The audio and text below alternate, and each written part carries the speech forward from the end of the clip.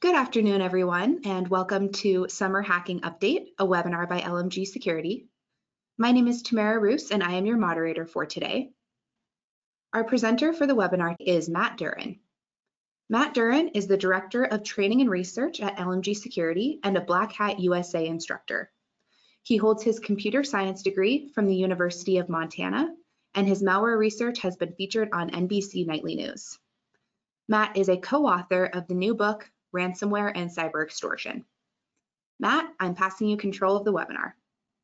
Perfect. Thank you so much, Tamara, and thank you everyone for joining today. This is one of those times every year where we get to go through and talk about all of the new and exciting things that we learned at DEFCON, at Black Hat, and at the B-Sides conference in Las Vegas at the beginning of August. Now, again, my name is Matt Duran. I'm the Director of Training and Research for LMG Security. I'm also a hands-on senior security consultant with the organization.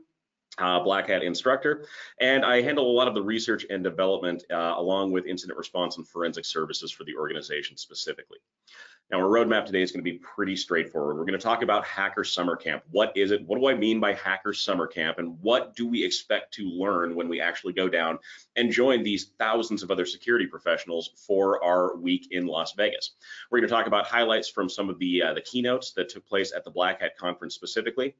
And then we're going to talk about the major themes that we saw during our time at the conference itself. It should come as no surprise to anyone that artificial intelligence was top of mind for a lot of people that were presenting, researching, and, well, the vendors themselves down in Las Vegas. We'll also talk about source code and how access to code or elements of source code are being exploited across the board by hackers to really take advantage of a lot of misconfigurations in systems, cause big problems for a lot of people. We even have a special appearance by one of the presentations from one of our own employees. It was a 0-day that we got to release at DEFCON this year, so I'm very excited to tell you about that. We'll talk about Internet of Things devices, we'll talk about cloud security, and then we'll talk about new tools as we go along the way. Once we hit the end of the webinar, we'll go over things like our top takeaways and what we see as kind of the future of the landscape as we move through it. All right, so you heard me use the term already, but when I say Hacker Summer Camp, what do I actually mean? Well, at the very beginning of August, traditionally in Las Vegas, and this has been my case now for the last 6 years, there is a series of conferences that all take place kind of right in a row. We have the Black Hat conference, we have the B-Sides Las Vegas conference, and then we have the DEFCON convention, not conference.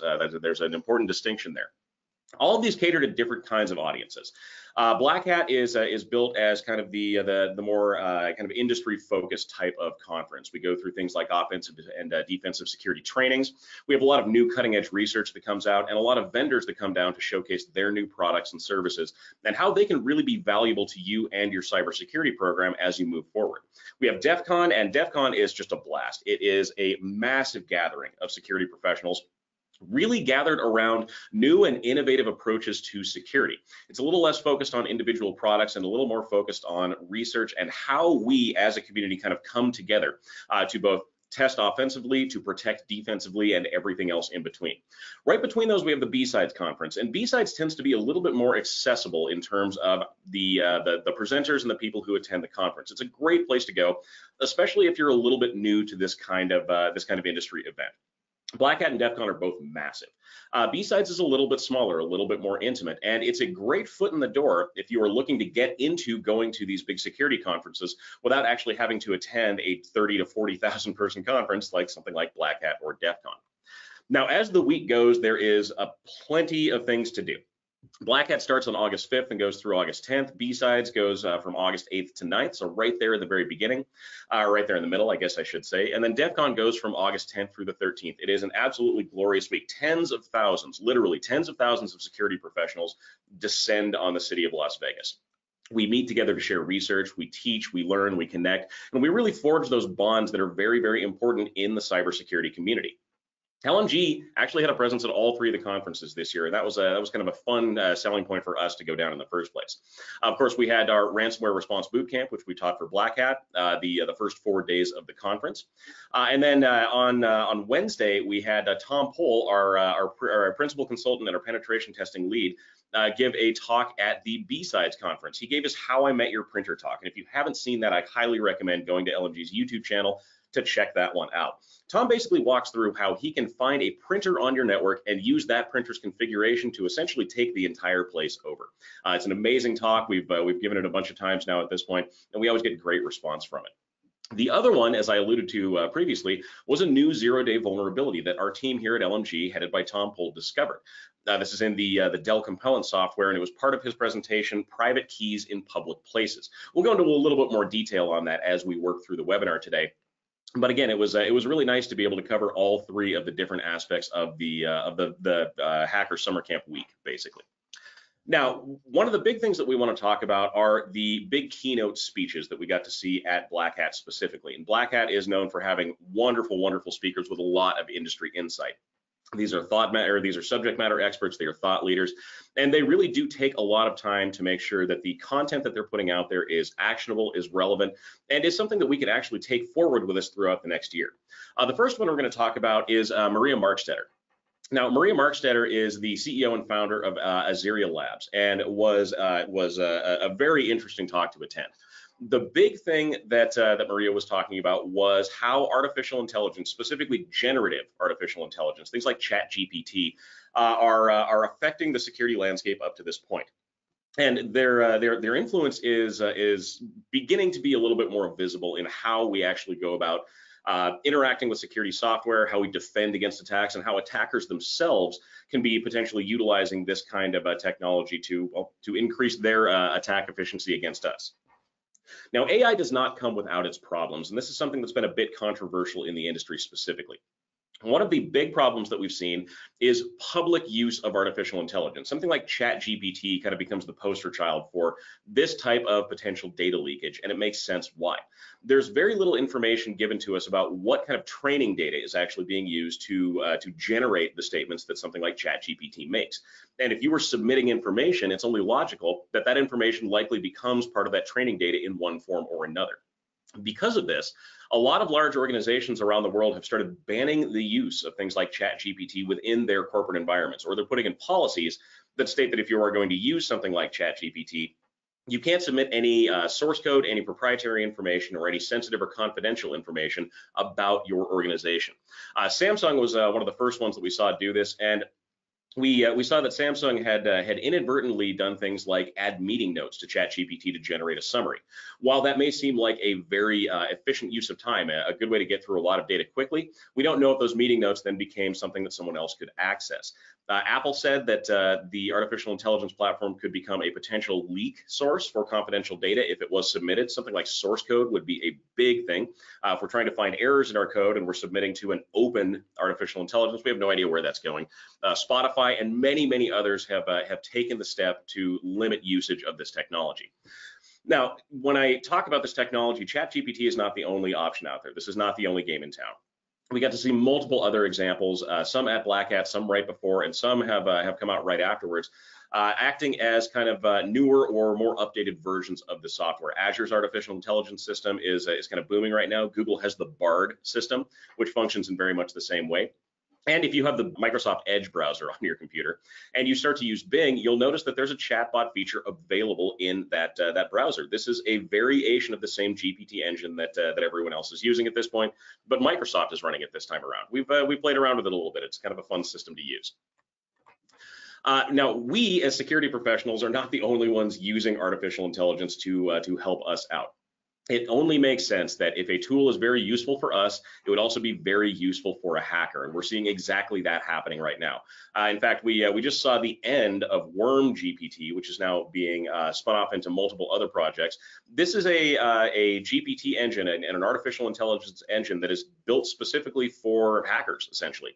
It is being used for a huge number of purposes, anywhere from writing malicious code all the way up to generating things like phishing emails.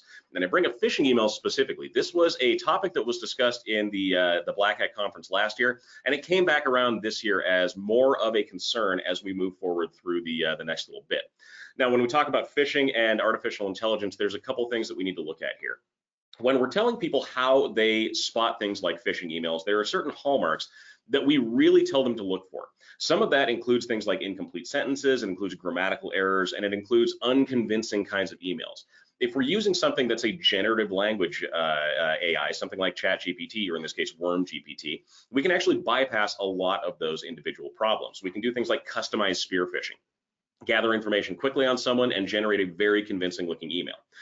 This also means that there are fewer grammatical errors, there's a more convincing appearance, it is faster to get this stuff out the door, and if you are a low-level criminal, if you were just getting into the phishing game, having a tool at your disposal like WormGPT means that there is basically no barrier to entry for you at this point. You just tell it what you want it to generate and it does the job for you. We're likely to see a big uptick in AI generated phishing, and we'll talk in detail a little bit about that more as we move through. I don't want to lean too hard on AI right here at the very beginning. The next keynote that we wanted to talk about was going to be Jen Easterly from the Cybersecurity and Infrastructure Security Agency, or CISA.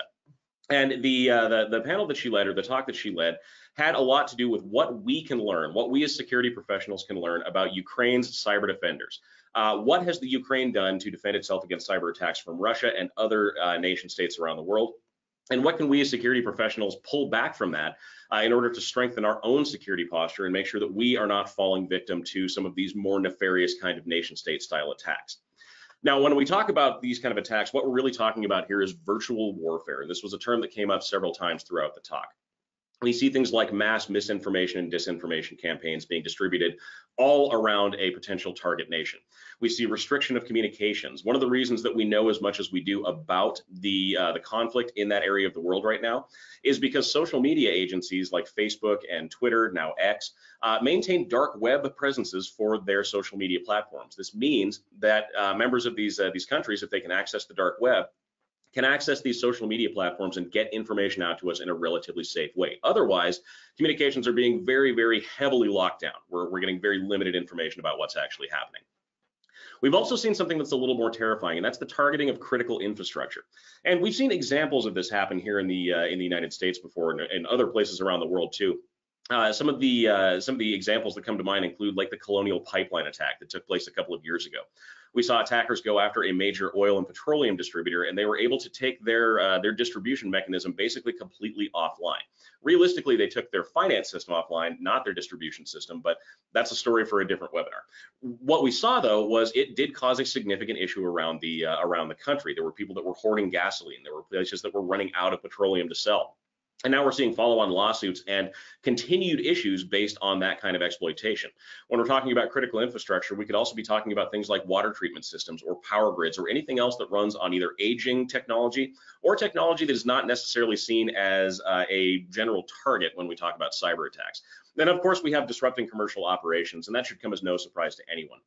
If you recall back to the NotPetya ransomware attacks, which was not actually ransomware, that was a cyber weapon that was launched, ironically, against the Ukraine a few years ago, made it outside the boundaries of that conflict and ended up causing billions of dollars in damage around the world. There were massive organizations taken offline. FedEx and Maersk are two that come to mind right off the top.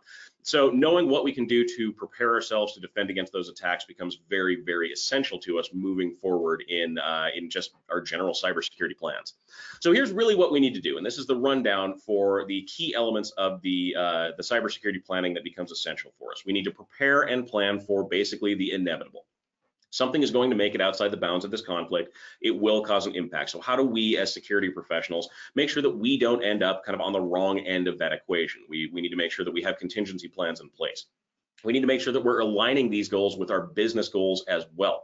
Where do we want our businesses to be in the next 5 years, 10 years, 15 years, and down the road? And how do we build a security program that matches our expectations? We need to be somewhat creative about reducing our risk. So are we moving more into cloud services? Are we moving towards encrypted databases? Are we using cloud backups? There's a lot of different ways that we can go about securing ourselves that can make things a lot easier for us that we may not be thinking about right off the top. We also need to see cybersecurity as a driver for innovation inside of our networks. And a lot of times this comes down to how you and your employees interact with your local systems. If we can create a culture of security, if we can make people understand and feel good about participating in a cybersecurity plan, which is a difficult thing to do, I will be fully transparent about that. then we really do make things a lot easier for ourselves. And finally, we need a plan to be able to sustain our cybersecurity efforts. This is not going to be a one and done shot. These are oftentimes things that need to be done repeatedly, periodically throughout the year. Things like cloud configuration reviews, penetration testing, web app penetration tests, vulnerability assessments. These are things that can't be done once per year and just put on the back burner for the rest of our time. We need to be clear about what our goals are and how quickly we need to go about actually meeting these. All right, the next keynote that we want to talk about was from Kemba Walden, and she works out of the Executive Office of the Vice President. She is the acting National Cybersecurity Director, and the big thing that the Kemba was talking about was basically the government's new approach towards cybersecurity. How is the U.S. government actually acting on the information it has? How are we prioritizing efforts to strengthen our own security posture? And what can we in the private industry do alongside the federal government to make sure these things actually happen? Now, Walden had some very, very optimistic views on how exactly the government's plan was going to be working. And I would agree with her on most points, but there's a lot that goes into something like this. The government does not necessarily move quickly. Government regulations are not always perfect, and so we need to be flexible with how we go about these things. We also need to be able to actively assign who is taking care of each one of these individual portions. The big thing the federal government wants to do right now is basically combine our cybersecurity efforts. We want to be able to do information sharing, tool sharing, strategy sharing, and a lot more. And that can be difficult at times because we have so many disparate entities, and this is the same with the private sector, that are all maintaining their own sources of information. When we talk about technology that's being used in these high value areas of our infrastructure too, we need to make sure that we have some kind of baseline that we can establish that will keep those parts of our infrastructure safe. Right now, we're starting to see some of that come out. We're seeing mandated patches. We're seeing certain software applications not allowed to be used inside of these environments, but we're still a ways away from actually having a conclusive rundown on how this is actually going to work. Looking at about 2025 at this point before we really see how everything's going to fit together, but yeah, we'll see if it starts coming out a little bit before then. Okay, so enough about the keynotes and the government. We'll jump forward. One of the big things that was very interesting about this year was the Red Teaming AI Challenge, and this took place at parts of Black Hat and also at DEFCON. There was a large series of closed loop artificial intelligence enabled laptops that attackers could go, or mock attackers could go and have a session with. They wanted to see if they could make the AI do something it wasn't supposed to do, or use that AI to their advantage to make something basically seem like it was something it was not. And I know that sounds a little convoluted, but let me tell you what I mean by that. The first thing we want to talk about is AI-assisted antivirus, and there were a lot of different variations of this that were marketed, were demonstrated, and are being currently sold right now. But they are not perfect, and we got a couple of really good examples of this. So the screenshot you see here is a listener script. This is essentially a shell that runs in a PowerShell script, and this would be, for all intents and purposes, usually considered to be a malicious piece of software. This is something a hacker could drop on your system and could use for backwards and forwards communications with a computer they infected. Now, Tom Bonner of the firm Hidden Layer was able to trick a Google system that was supposed to be identifying this as malware into actually labeling this software as safe to use. And do you want to know how he did that? Well, he added a line inside the code that said safe to use. It said this is safe to use. That's it. There's a little bit more to it than that, but you kind of get the idea. Because of this, the AI system was unable to determine whether this was malicious, gave it a passing score, and even said down at the bottom that the code looked good and it was safe to use at that point. It was well written. So great job on that one. The other thing we saw was the ability to jailbreak GPT-enabled AI systems, these generative systems that we've been talking about already. And when we talk about jailbreaking them, really what we're trying to do here is get them to violate their own terms of use and do something that they would not normally be allowed to do. One thing that's been kind of a hallmark about these new AI systems is that if you ask it to do something malicious, if you ask it to write you bad code or something along those lines, it will usually catch what you're trying to do and prevent that from actually being generated by the AI system. But here's the problem. It is not, again, a perfect solution. There are ways that you can get around these blocks in place that will make these systems basically a tool for hackers moving forward that we don't really have a lot of solid defenses against right now. You can see the quote that I have there. It's possible that the very nature of deep learning makes models such as this, or it makes models such as these threats inevitable. It just means that based on the way these things are put together, we are likely going to have issues without very, very tight controls. And if you'd like to see exactly how this works, you can actually try it yourself. The researchers that we have in the bottom corner of this slide are from Carnegie Mellon University, and they actually have a portal you can go to and view exactly how you can essentially jailbreak an artificial intelligence system. So I'll give you an example of this. This is one that I just pulled up yesterday. So they have some preform questions, and we asked the artificial intelligence to give step-by-step instructions for how to steal someone's identity. And of course, that's not something that's necessarily going to be within their terms of use. So it's going to say, I'm sorry, I can't assist you with that request. Now you'll notice up in the upper corner, we have a little thing that says add adversarial suffix. This means we're going to alter how we are going through entering this question into the artificial intelligence system to see if we can make it do something else. And sure enough, by adding a couple of other elements to this, by describing similarly, by writing oppositely, we can now get it to generate in pretty good detail exactly how to go through and steal someone's identity. And we didn't really have to change the question that much. We just had to alter it enough that the artificial intelligence didn't recognize it as a violation of their terms of service. Again, this is how attackers are doing are using this for things like writing malware, for generating phishing emails, and for other problems. Worm GPT, as I mentioned earlier, is just basically an already jailbroken version of this same software. It just doesn't have those blocks in place, so it can really do whatever you ask it to. Kind of scary. What this means, though, is that we need to have some defenses against artificial intelligence, specifically AI-generated content. And there are quite a few organizations out there that are working on solutions to this problem right now. ChatGPT alone has already come out with a tool that can tell you with some degree of certainty whether or not something was written by ChatGPT. This was mainly done for academic purposes.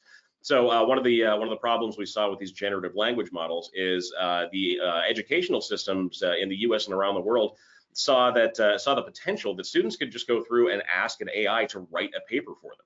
And without violating any copyrights, because this isn't a person actually writing it, they were kind of in a gray area as to whether or not this would be something appropriate to submit.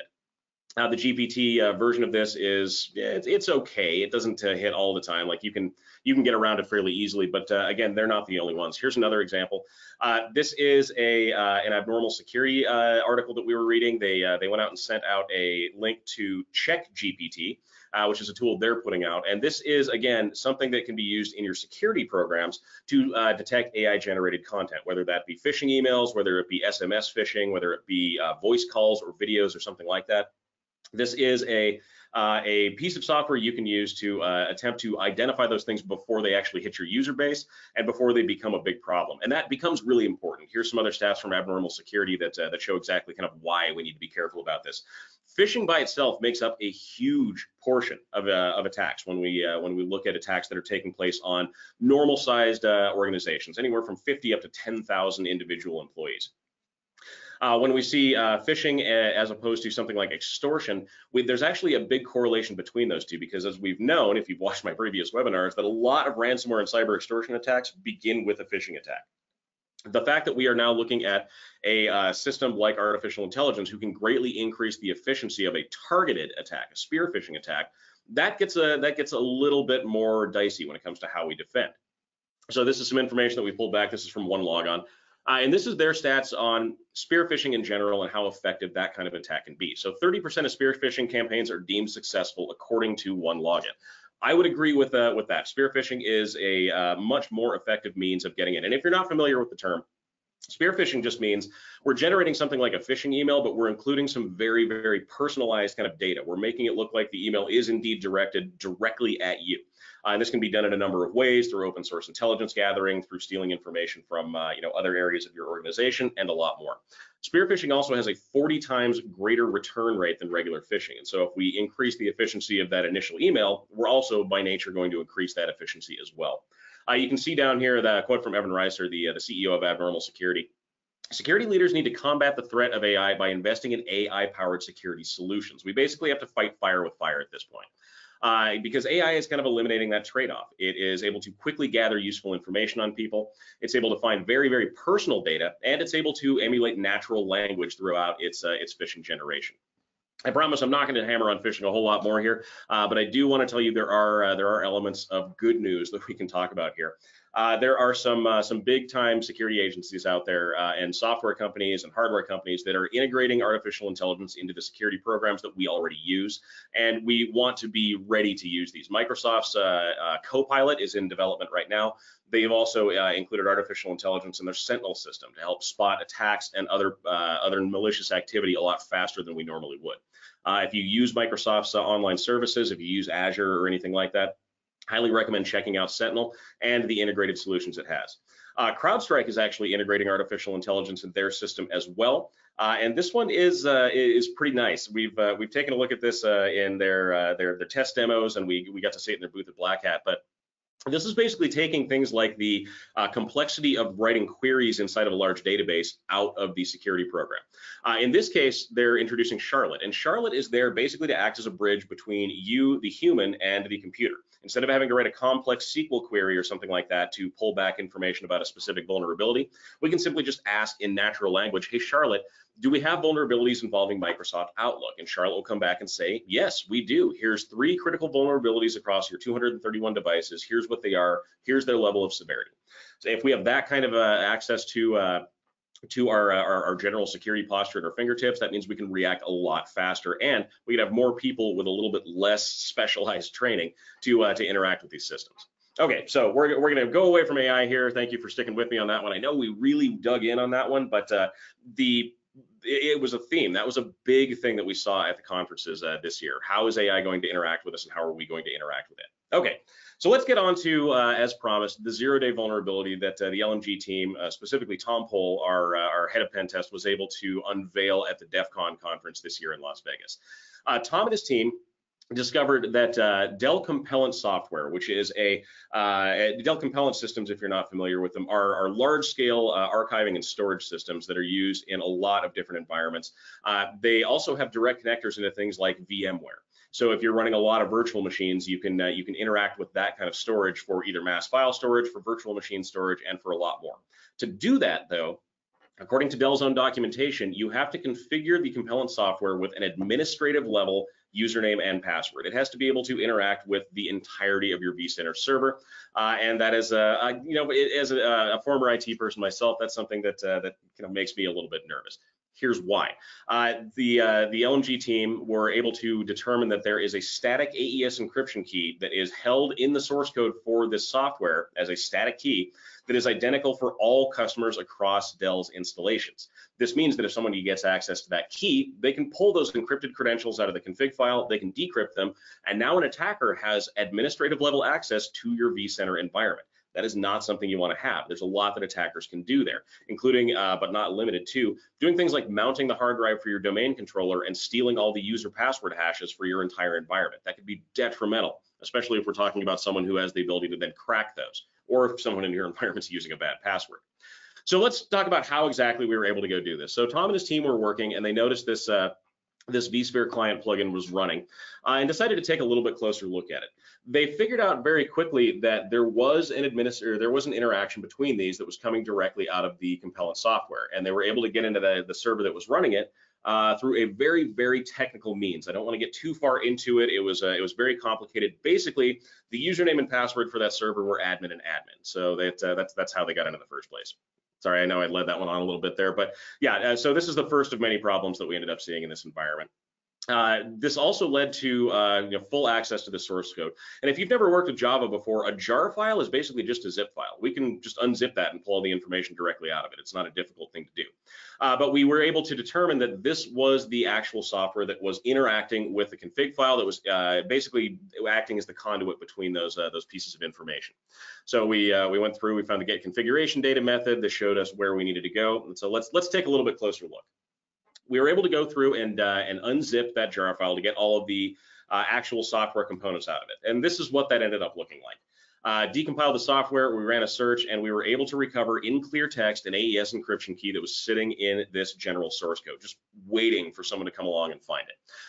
And we went through and tried initially to use this key to decrypt in some standard methods. Didn't quite work, so we went a little bit deeper.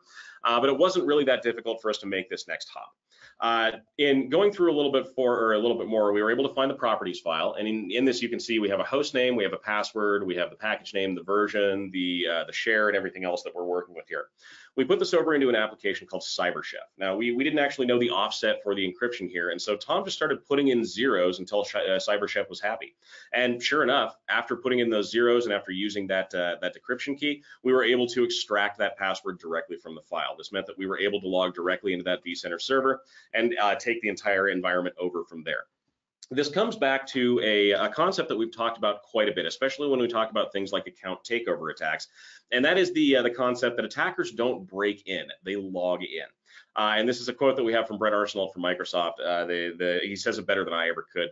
And really what he's saying here is, despite the fact that we may have a very simple way of cracking something like this software, the real way that we're going to end up utilizing this is just by logging into your vCenter server, logging into something that we're not supposed to have access to. So if you, from a defensive standpoint, have correct identity and access management in place, if you're following best practices setting up your server, this becomes a lot less of an issue. You don't really have to worry about this as much because you have other compensating controls in place that will keep someone from accessing this. In the meantime, though, just make sure that you're keeping pretty close track of who has access to the code for your applications. This also goes to another trend that we saw, and this one, if you've seen our webinars before, you've heard me talk about this, but it was no less of a high topic of conversation this year than it was the last time we were around these people. Hackers are actively stealing source code, and they're going after big organizations. LastPass had source code stolen. Okta had source code stolen. GitHub, Microsoft, Samsung, NVIDIA. I mean, the list goes on. And attackers are getting access to that code for the exact reason I just showed you. That static AES key inside the source code was exactly what we needed to completely destroy that environment, basically. And attackers know this. They're going after the same thing. They're looking for things like secret keys. They're looking for signing keys, certificates, and they're targeting things like code repositories, bug tracking databases, cybersecurity researchers, and a lot more.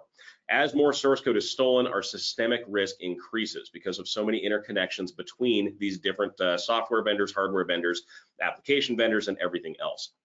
A big example of this we can put out there is Samsung.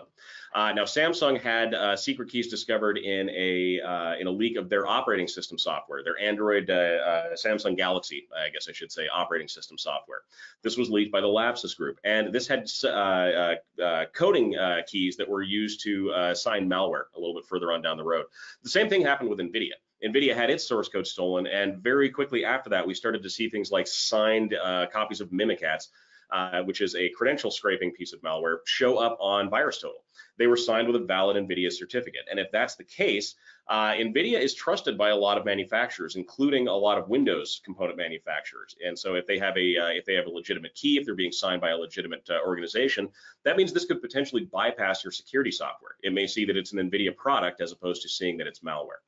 So how are criminals actually accessing the software? What are they doing to gain access to these really sensitive pieces of information? Well, there's a few different things that they can do. One, they can be bought and sold on criminal marketplaces and forums. We see that one fairly frequently.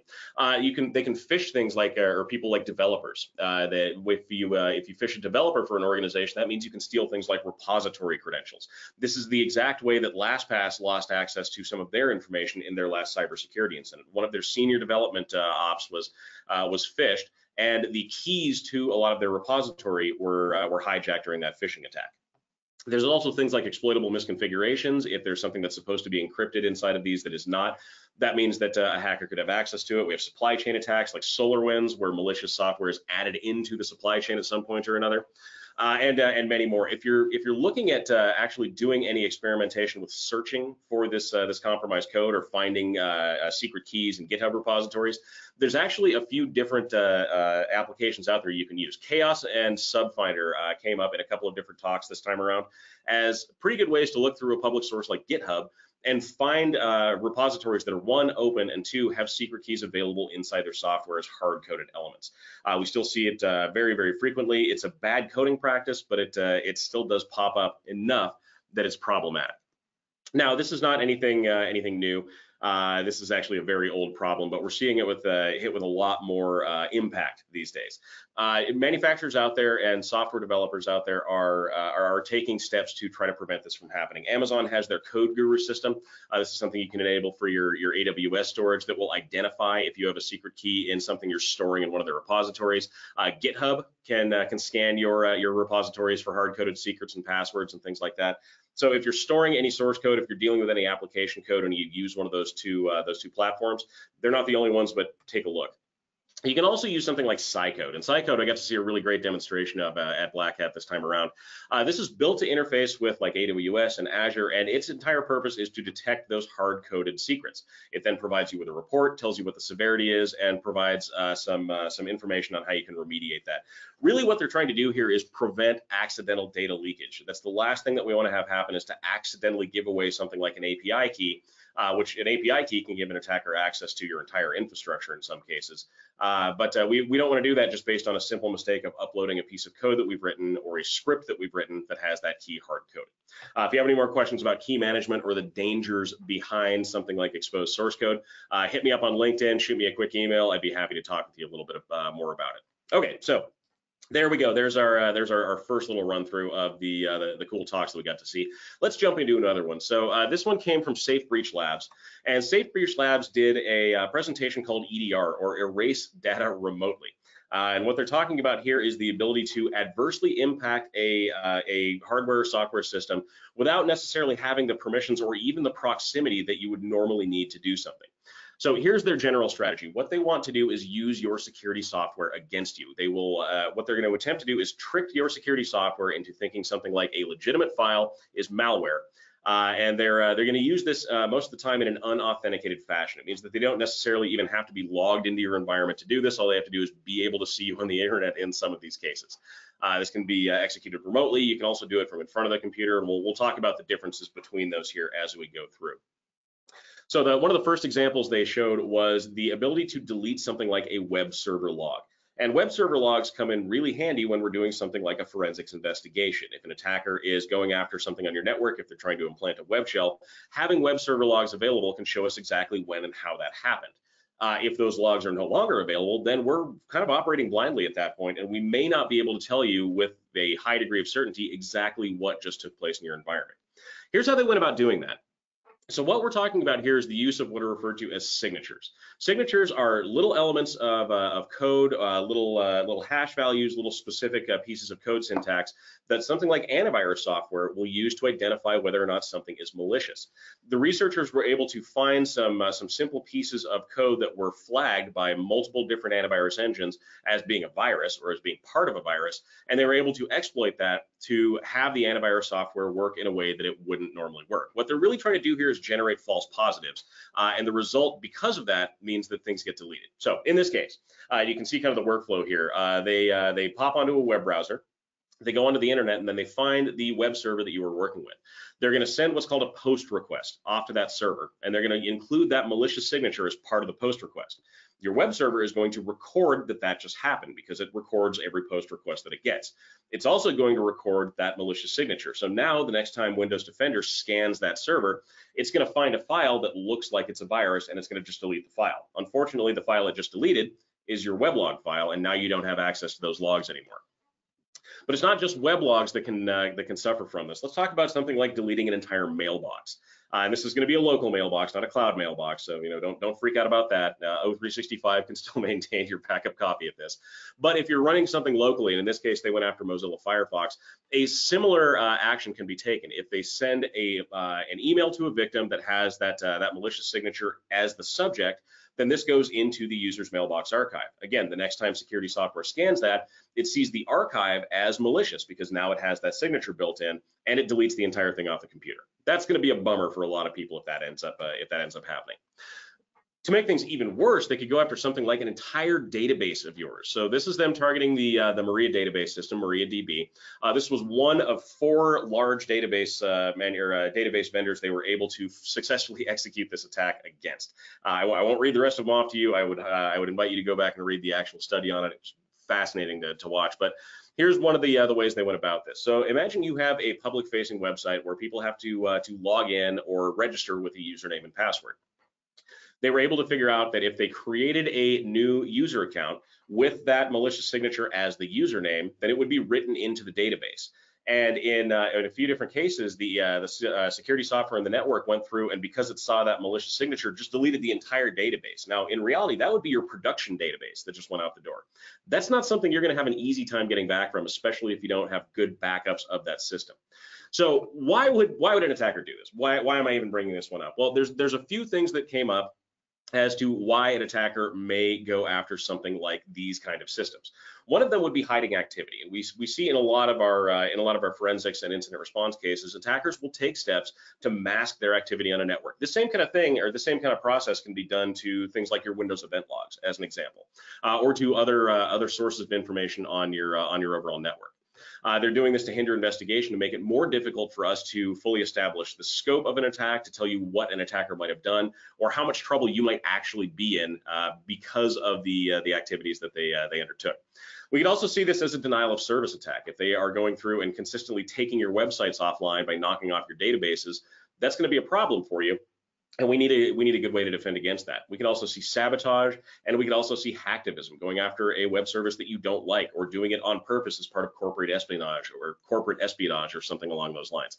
A lot of different ways that this kind of destructive defacement of your software systems can be used. This also puts up a good example of why we need to look at better ways of scanning our environments. So this is the example I just showed you is tracked as a CVE through multiple different vendors. This is considered to be a vulnerability. If we're not aware that that vulnerability exists on our network, then we are putting ourselves at risk simply by having those systems online. And that's where some of the new software offerings that we were looking at can come in handy. One that I'm going to throw in here is the SentinelOne Singularity Ranger system, specifically the Insight system that they were using. Now, we are not affiliated with SentinelOne, but they did have a particularly nice demo of how their software can work. This is an add-on to the SentinelOne software that they already offer, which is a antivirus and EDR system. But it can really expand the capabilities of that system. CrowdStrike has a very similar offering. In this case, they are offering a single console for tracking of things like vulnerabilities inside your network, unknown assets. They'll provide you with threat evaluations and risk mitigation strategies for those problems. The nice part too is this can scan continuously inside your network. So this isn't something that we do once per quarter or once every 6 months or something. This is just constantly happening. And it means that if we do run across a new vulnerability, we will know about it a lot faster than we otherwise would. All right, so moving forward, let's talk about the IoT village and the car hacking village. The big one that and you may have seen a news article on this already, was jailbreaking an electric vehicle in 2023. This was a team of researchers who basically figured out how to essentially root a Tesla. So why would I want to root a Tesla? What possible reason would I have to want to mess with the software on the car that I'm going to be driving at 90 miles an hour down the road in? Well, as it turns out, there's a few things that we can do. One, I may at some point want to replace that software. We've seen multiple instances where mobile operating systems or router operating systems, a competitor has come out with a better or open source version of something, and that becomes a component that we want to use ourselves instead of something like Netgear software, as an example. Tesla's not there yet. Please don't make this feel like I'm saying there's other operating systems besides Tesla that can run a Tesla, but in the future there may be. We also want to do things like unlock features. We'll talk about that here in just a second. We also need to remember too that your Tesla actually takes a lot of information that you probably don't realize, and it keeps that information for a lot longer than I think most people know. There are things like your average driving habits, your fuel efficiency, your name, address, email, things like that can be extracted from the computer system inside of that car. And if an attacker gets a hold of those things, well, that can be used for things like extortion. It can be used for spear phishing. There's a litany of things that a hacker could use that for. We also may want to at some point migrate to another Tesla. If the engine control unit goes bad on an electric car, it can be a very big lift to transfer all of your information into a new one. If we have a rooted system, we may be able to do that without having to directly interface with the manufacturer. We may be able to save a lot of money and basically repair the problem ourselves. And then the final reason here is just because we can. Why would jailbreak a Tesla? To say that I jailbroke a Tesla. That's a pretty nice badge of honor to have around your neck. Now, when I say unlock features, what I'm really talking about here is Tesla's features as a service model. there are certain things inside of a Tesla that are technically within the car that you don't directly have access to unless you buy an upgrade. And these include things like the heated rear seats in a lot of the Tesla models out there. The heating coils are already in place, the wiring's already there, the programming is there to run them, but if you don't buy the upgrade, you can't use the system. There's also things like specific engine tunings, there's battery capacity alterations, there's autopilot levels, regional features that can't be used in some areas of the world that you might want to unlock. And so this becomes a fairly attractive kind of a proposition. So how is it done? How were researchers actually able to root a Tesla?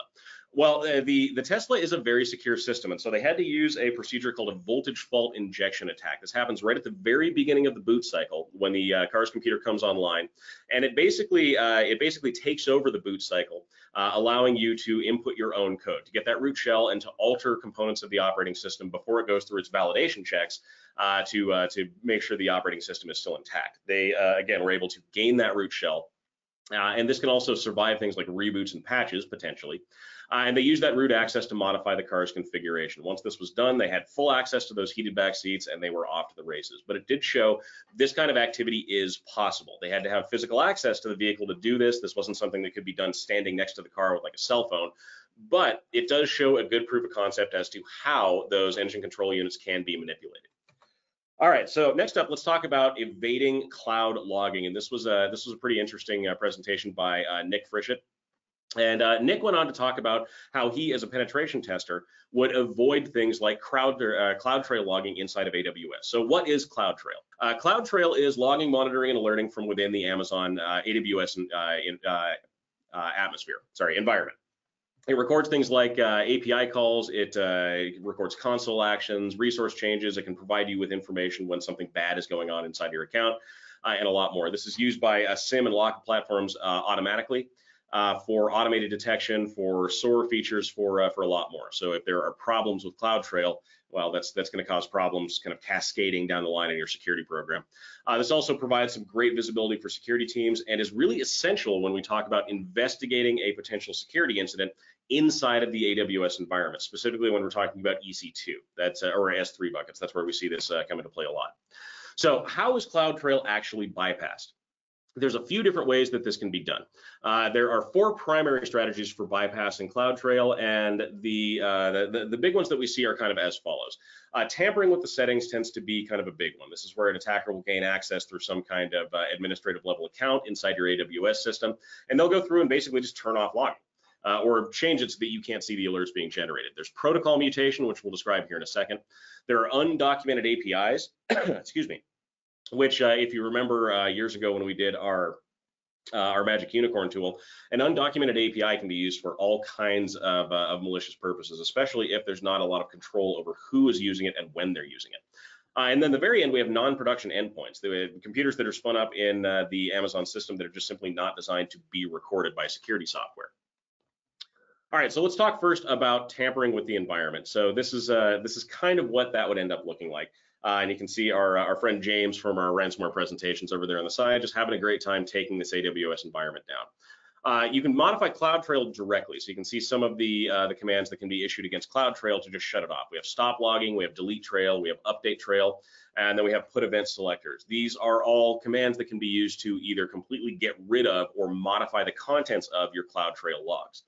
And then we can also go after the S3 bucket. Remember, if you're using Amazon and you're collecting logs from AWS, from EC2, from S3, all those logs are going to be stored in an S3 bucket. And whatever security software you're using will need to have access to that S3 bucket to actually parse that data. In this case, we just go into the S3 bucket directly and we delete the bucket. Or we change the policy on the bucket, or we delete the contents that are in the bucket, or something like that. We can get rid of the root data. We no longer have to worry about security software reading it, and now we can basically, act with impunity without being caught by CloudTrail. The next thing we want to look at here is protocol mutation, and this is the use of the Amazon command line services, command line API services, to essentially perform commands that we shouldn't normally be able to perform without tripping sensors inside of the environment. And this becomes a little bit difficult. In this case, we're going through and trying to list the secrets for an overall tenant. Amazon tenant. We can see, and this is just basically us asking if we have the ability to do this. You can see with permission and without permission. The researcher enters in a secrets manager list secrets command. This is a Python script, and it tells him response code 404, you have permission to list the secrets, or response code 403, you do not have permission. At this point, though, neither one of these events gets logged to CloudTrail. This is just basically a debug log it's looking at right now. So going through and this early indicator of compromise, someone listing our secrets, would go kind of unnoticed.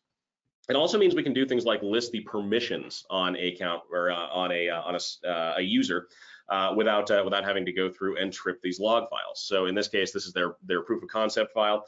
This is stealth enumeration of user permissions inside of AWS, and they're basically showing off everything that this specific account can do.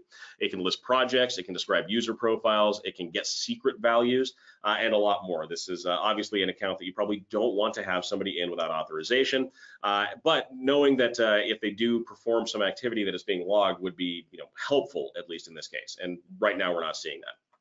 Next, we have things like undocumented APIs, and undocumented APIs are problematic no matter how you go about them. If they're available for use by a public source, then odds are pretty good someone is going to find them. In this case, you can see there is an operation inside of this IAM-admin API that is list access keys for multiple users. And this will basically allow anyone with appropriate access to list all the access keys for anyone they want to inside the tenant. That's not something that we want getting out there. Access keys should be something that is very, very closely protected. And by using this API to do so, we end up skipping the log and the alert that goes along with the fact that this just happened. And then lastly, we have things like non-production endpoints. And non-production endpoints are easy enough to configure. They're just they're endpoints that you make in EC2 that you don't necessarily connect directly to your normal system. If someone gets access to EC2, they could potentially use one of these to perform queries against your system, to pull back information. And again, none of that actually ends up in CloudTrail, so you would have a hard time knowing this was happening. If you want to know more about the ins and outs of CloudTrail logging, we have a cloud threat hunting presentation from a bit ago that we did for RSA that goes through a lot of this stuff in general, what you can expect and how you can kind of harden these configurations. All right, so to end out, let's talk a little bit about what we found in the Arsenal. So if you're not familiar with it, the Arsenal is a place where up-and-coming security researchers and even well-known security researchers can demo new things like open source tools for the cybersecurity community to see. One of the big ones that we saw that I really thought was interesting was Bloodhound 5.0. If you've never used Bloodhound before, Bloodhound is an offensive security tool that is really good for mapping attack paths within your network. It can look at your configurations, and it can show you in some pretty good detail exactly how an attacker would be able to go from low access up into something like your domain controller, what paths they would take to get there, what potential hurdles they would hit along the way, where the choke points might exist, and a lot more. They have just upgraded to Bloodhound 5.0. There's also a Bloodhound Enterprise offering, and Enterprise is a very defensive focused version of this. You can run it on your network, it will scan, it will show you these things as basically as a defender would want to see them, and you can harden your configurations based on that. Now, this is built to work with many different kinds of identity and access management systems. Active Directory, Azure AD, Entra AD, and a lot more are all included. And you get things like containerized deployment. You get a REST API that you can use to interact with the software. It performs a lot better, and development has been streamlined. Also, if you're interested in just trying out what this looks like, Bloodhound Community Edition is also available. We highly recommend going to check that out. It's a very, very powerful tool that can show you a lot of insights into how an attacker could take your network over. All right, another one that we saw was an MFA bypass tool called Cuttlefish, and I thought this was pretty interesting. This is designed to work with advanced authentication flows, things like OAuth or like SAML, things that we would normally use for like single sign-on, as an example. Really, this is built to go against the more phishing-resistant forms of multi-factor authentication. When conditions are correct, so it's not all the time that this software actually functions properly, but when conditions are correct, it can do things like keylog, so steal your credentials. It can execute code like JavaScript within your web browser, like arbitrary code, making it do pretty much whatever. It can hijack session cookies, so it can take over basically your authenticated session with whatever service that you're working with. It can take over fully authenticated browser sessions, like the tab itself, and a lot more. There were successful proof of concept demonstrations against both LastPass and Gmail that we got to see. Those are two big ones that we normally assume as being pretty bulletproof when it comes to their security. So the fact that they were able to bypass and go past their MFA controls, that was pretty frightening. From a research standpoint, we talk a lot about the importance of malware sandboxing and not executing anything that is, is malicious inside of your environment.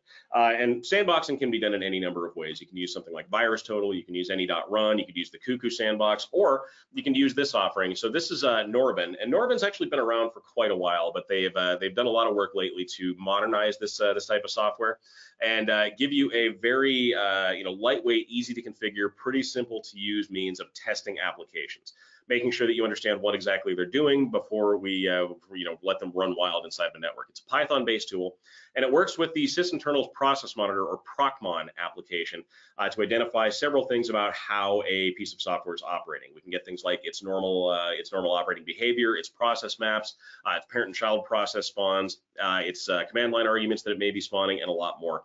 This can also integrate with a hypervisor for live execution. You can see a screenshot of that we pulled off their YouTube channel.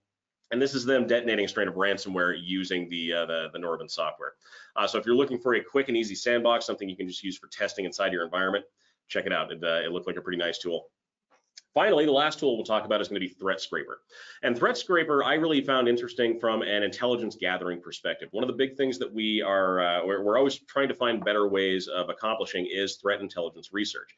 There are a lot of different formats out there. There's a lot of different areas where you can get this information back. And if we have an application, or a helper at least, that can help conglomerate some of this and provide us with a little bit more actionable or usable information, that's going to be helpful. This one integrates directly with VirusTotal, and it tracks things like file hashes, file names, malicious links, and a lot more. If something comes up as potentially malicious, this kind of software can help you rapidly detect whether or not it's something that's going to impact you directly.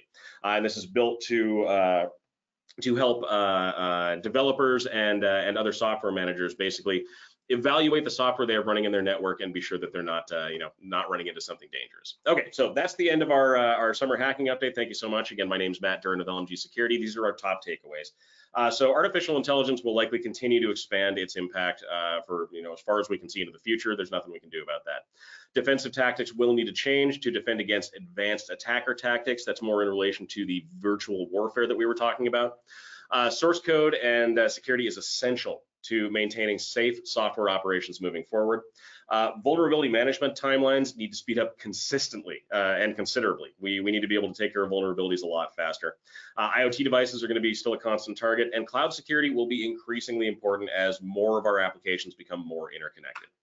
All right, Tamara, I will turn it over to you if there are any questions. But again, thank you for listening, and shoot us a message, info@lmgsecurity.com, or hit me up on LinkedIn if you'd like to chat more about any of these subjects. Thanks, Matt. We did have a few questions that came from our audience during the presentation today. First question is, can we use artificial intelligence to read and interpret Splunk logs? Yes, actually you can. There are. It's not a production feature yet, but Splunk is one of the organizations that is integrating artificial intelligence, or at least some variation of a generative AI, into their future offerings. I don't know the exact name of the software, but Splunk made a big deal this year about future planning and using something like AI, similar to how CrowdStrike's doing it, to make interacting with their logging and management systems a lot more streamlined and easy to use. Great, thank you. Next question is, how do you think artificial intelligence will play a role in defending against cyber attacks in the future? Yeah, that's a good question. So when we're talking about how AI plays a defensive role, I mean, we really kind of hammered on the offensive things you could do with it in this webinar. But from a defensive standpoint, AI-generated malware or AI-generated attacks are going to come at us very, very quickly, and we need a defensive posture that can respond equally as quickly. If we have AI at our backs at that point and we can use it properly, then that gives us a much better chance of defending against those kind of rapid fire attacks as they come in, rather than having to play catch up once we figure out what actually happened. Thanks, Matt. Next question is, how can I protect my employees if phishing attacks are getting so much more sophisticated? Yeah, that's a tough one. The big thing that we see with these more sophisticated phishing attacks, specifically spear phishing, is the need for just more consistent employee awareness training. I mean, training the people that you work with, that you're around, to act as that first line of defense for you, to have the tools they need to spot something like a phishing email come in, becomes really important. The follow up to that is email spam controls, security controls, things like Mimecast being enabled, become very, very helpful in blocking these kind of attacks. Again, none of these things are silver bullets, but having a layered approach to that kind of security can stop you from falling victim to something like a very well crafted spear phishing attack. Thanks, Matt. And our final question is, do you have any recommendations on how to manage vulnerabilities when they come out so quickly and are so hard to spot? Yes, so there are a lot of solutions out there that can help you automate your vulnerability management process. If you have an EDR system like CrowdStrike, that by itself can actually be very helpful. You can spot vulnerabilities very quickly with a system like that. SentinelOne and Carbon Black have similar available query engines they can use. Another one that we usually like to throw out there, and I should throw a slide in on this, is going to be Tenable. So Tenable is a company that does continuous vulnerability scanning.